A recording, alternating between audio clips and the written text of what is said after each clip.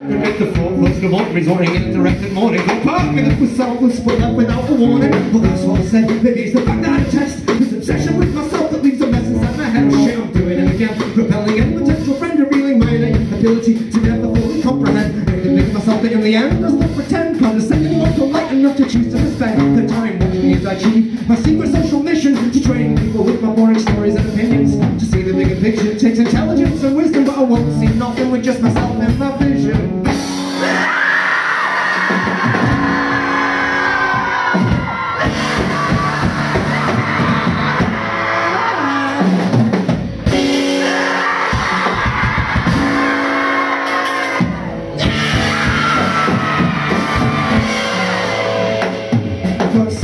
Faces of women moving fast to any end of the endlessly incessantly defining any pleasantries. Heavily breathing, slowly treating them open like a vivisection, intense tendency to dwell, soothing over misconnection, affected by my perception that I'm an entity, project my insecurity until intensity is weapon. Fearing a heavenly fiction I perceived while I was dreaming awake. Breathing weakly for the memory, I'm still believing that this is an elegy for concepts I conceived in deep sleep. When I helplessly watch them play while I wake, I try and keep them alive. Incomparable with life, but eventually they die in the brain I used to cultivate, revealing my lovers were alive.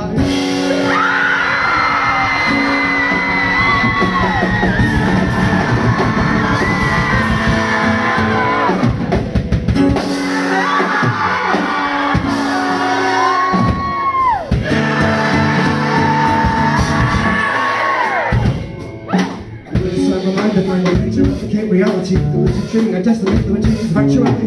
Must be effective the eternal mortality of stone. I've got by investigate the blasphemous worship of nocturnal eternity without morality. Create profanity without the tragedy. Compress the abnormal self ill, brain on insanity. The majesty of fantasy protects me from tragedy. The mind's a pleasure, yet the agony of rationality. But the traits with no veil to morality. My life is on a privately owned spiral galaxy. Financially I'm failing, naturally decaying, and soon I'll have no place safe to sleep. These bills steadily paying.